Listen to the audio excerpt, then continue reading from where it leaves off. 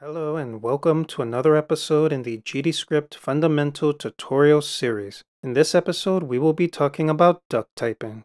Now, duck typing in programming is a type system used in dynamic languages where the type or class of an object is less important than the method it defines.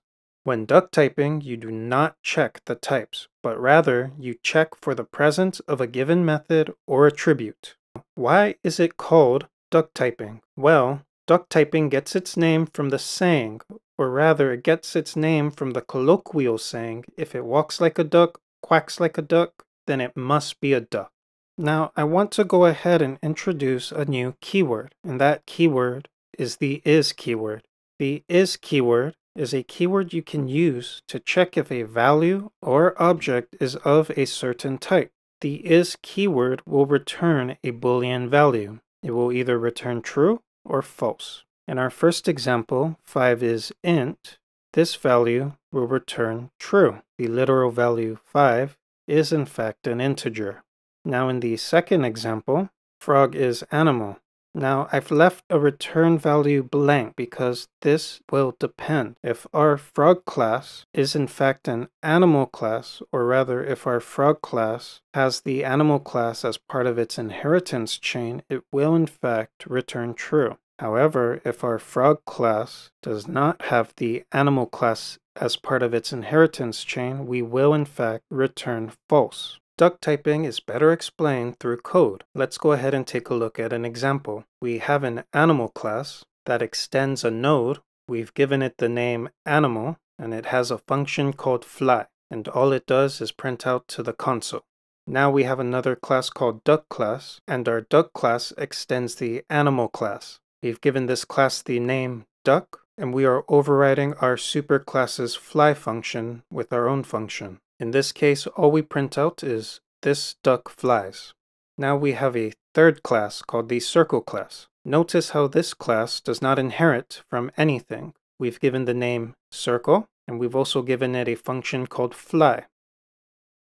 Now, if we look at our scene script that runs all the code in the application when we press the play button, notice how we have three class objects, animal, duck, and circle, all assigned their appropriate classes. Now let's go ahead and take a look at what duck typing is. As you can see here, we have a function called letItFly, and it accepts a parameter. Now in this function, we use the parameter followed by the dot notation followed by a function fly.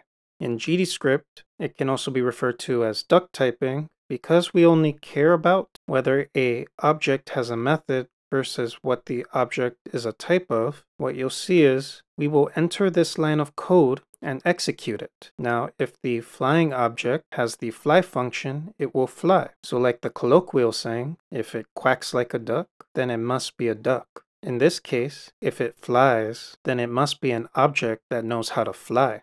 So going back to our three objects, when we run the letItFly function and we pass in our class objects, animal, duck, and circle, we're going to go ahead and execute the fly function in each of our class objects. Our animal is going to call its fly function, our duck is going to call its fly function, and our circle is going to call out its fly function.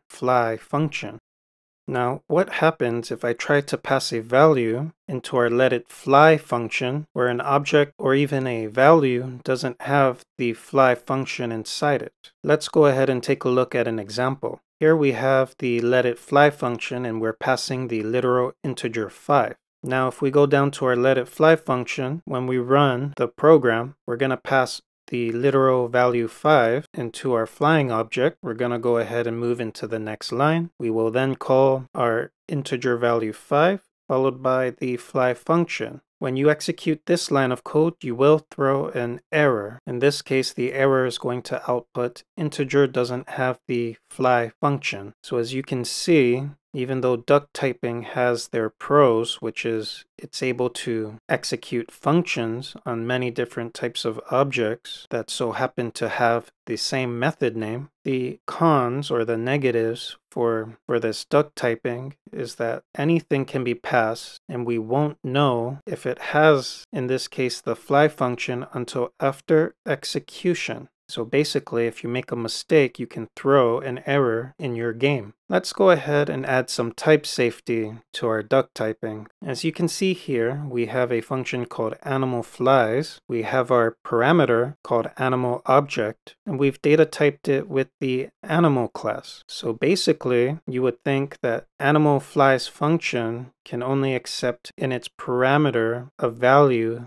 that is basically of the type class called animal, and you would be 99% correct. If we were to try to pass an integer into animal flies function, we will get an error before we even run the game code. Now, if you try to pass an object class, you will actually run this code. What will happen is if your object class does not inherit from the animal class, or if the animal class is not part of the inheritance chain, your object will go through, but it will be casted as a no. For example, if we were to pass in our circle class here, even though our circle class has the fly function or the fly method, because circle is not part of the object class animal, or rather because the circle class does not have the animal class in its inheritance chain, the value will be then casted to no. And so what will happen is we will pass the no value into animal object. We will try to run animal object with the fly method, and we will get an error. And basically that error will be no value does not have a fly function. One thing to note is if you inject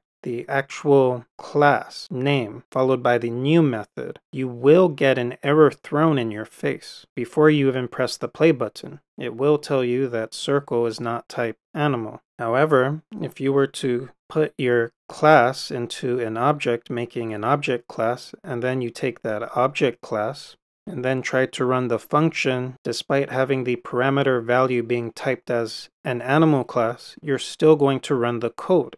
It's just that the circle, instead of passing its value as an object, it will be again casted as no. You will try to run the fly method on the no value, and you will get an error during runtime. Now, there is a way to avoid this, and that's what I'm going to show you now. In our last example, we have a method called animal flies safely. And of course, we're passing it the circle class object. Now, in our animal flies safely method, we have again a parameter that is of type animal. Now normally this also works 95% of the time. So to cover the other 5% of mishandlings, we have two options. First, we can take the animal object and check if our animal object is equivalent to no. Because we know that our functions, even though they have type safety, will pass in other objects and just cast them into no, we know that if our animal object is no, we don't want to run the code. To basically stop the function, you just put out or write out an empty return statement. So in this case, if we pass the circle object class, even though we run our code, because it fails the first check, because no will be equal to no or equivalent to no, we're just going to exit the code. Therefore, we've covered 100% of our base. We truly do have a function that will only run if we pass a class that has the animal class as part of its inheritance chain. You also have a second option, and that is to use the is keyword. Now the is keyword will return true or false depending if the class after the is keyword is part of your inheritance chain. Let's go ahead and take a look at option number 2. If our animal object is in fact an object that has the animal class in its inheritance chain, the Boolean value that will be returned from the is keyword will be true. And from that true value, we will now compare that to see if it's equivalent to the Boolean false. Because true does not equal false, we're going to go ahead and skip this if statement. Basically, if our animal object is in fact an animal, we can go ahead and do whatever we want. However, if we were to pass in an object that is not in fact an animal object, for example, if this were to be a circle, and since circle is not an animal, because animal is not part of the inheritance chain of the circle, we're going to go ahead